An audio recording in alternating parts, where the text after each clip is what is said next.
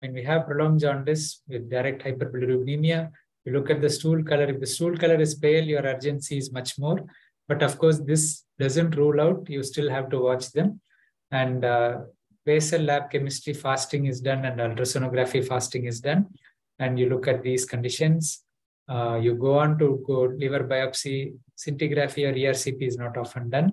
If liver biopsy is suggestive, you go for intraoperative cholangiography and possibly Kasai. And if the stool color is normal, you go for basal lab chemistry and ultrasonography. And you have to consider more of the non-obstructive conditions, but you cannot rule out obstruction. You may still need to do liver biopsy to exclude. In terms of management, we have vitamin K and multivitamins with higher dose of the fat-soluble vitamins because the fat absorption is deranged. You need high calorie intake as well as use of MCT to bypass the lack of bile because MCT doesn't need bile for absorption.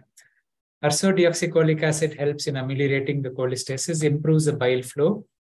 By improving the bile flow, it can also displace the toxic bile acids from hepatocytes, reduce the bile acid-related pruritus in some of these babies.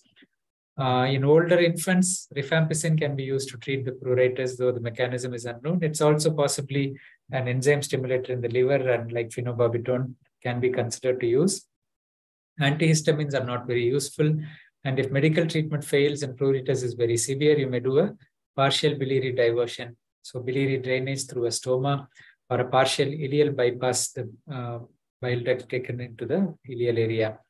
It can reduce the cholestatic pruritus, and there is treatment specific for the etiology, which will depend on whether it's a urinary tract infection, galactosemia, metabolic conditions, and of course, Kasai for biliary atresia. For the PFIC conditions, unfortunately, no specific treatment. It's only the UDCA, biliary diversion, and wait for liver transplant.